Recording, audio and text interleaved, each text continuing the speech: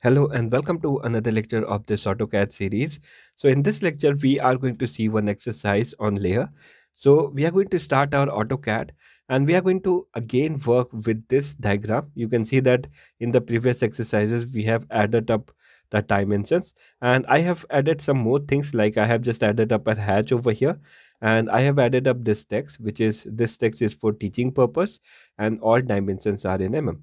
Now what we are going to do, we are going to divide each and every sections into different layers. Like I'm going to create a separate layer for the text, separate layer for dimensions, separate layer for hatches, and separate layer for center line.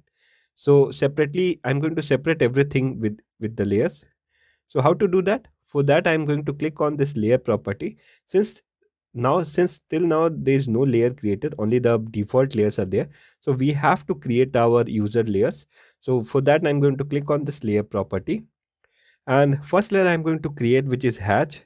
And I'm not going to change many things, I'm only going to change the color. So I'm going to put a color, let's just put a green over here for the hatch.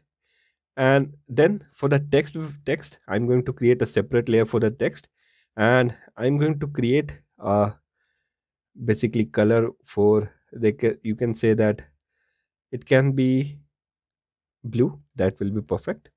You can have any color. Again, just go for the new layer and just create a layer for dimension. I prefer dimension color to be yellow so that it should be clearly visible, so I'm going to put a yellow color on it. And for the sections, okay, so hatch I have put a text, I have put a dimension, and now it's left, which is center line. So center line, and its color can be red. The You can use a color red over here. So now you can see that we have created total layers that we want, and there's a default layer as well that we are going to use. So just now it's time to just switch up the layers. So since we have already the diagrams are already there, so now we can't create it on the layer, we have to just change them to that layer. So let's say that I want to change the dimensions to the dimension layer. So for that I'm going to click on the dimension. If you want to select a similar dimension at once, then you have to right click over one of the dimension, and there's a tool that is known as select similar. If I'm going to click on this, you can see that all the similar dimensions will automatically going to be selected at once. Since it was linear, so all the linear dimensions was selected at once. Similarly, if I'm going to click on this diameter, then I'm going to right click on it, and then I'm going to click on the select similar again. You can see that all the diametrics dimensions are also been selected. Just click on the layer section from here, just make it to dimension. You can see that now it has been switched to the dimension layer and the color has been changed to yellow. Similarly, I'm going to do that for the text. I'm going to select all the text and I'm going to make it for the text layer, that is blue. And for the hatch, I'm going to click on the hatch layer, and a hatch editor will automatically going to open. So just go for the home tab and again just click on the hatch, and now it's in the hatch layer. Similarly, just select the center line with select similar. Okay, just select the center line, just make it select similar. It will going to select all the center lines.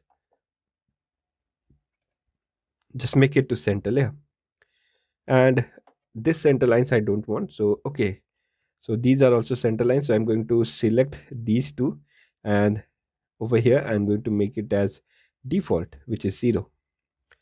So now you can see that we have separated the parts of the different designs into the different layers, and this is how you can do that. The best part of the layer is you can just skip or you can just switch off the layer that you don't want. Let's say that I don't want this dimension to be visible for a while, so I'm going to switch off this dimension layer, and all the dimension will going to be invisible, or it will going to be vanished. Similarly, I can just do that for the center line as well, and you can see that now only the dimension or basically the figure, hatch, as well as the text is there. You can even have the layer walk. You can just go for the layer walk from here. Let's just go for the layer walk, and you can just change, or you can just select the layer that you want to see at once, or you can just select multiple layers so that it will going to be visible all at once, and whatever layer that you want. You can just let's just turn on all the layer, and you can just, if you want, you can just merge out the layer. Let's say that you want this text layer to be merged with the dimension. You don't want a separate layer for text. So what you can do, you can just go for the merge option over here from this property section, which is the layer merge.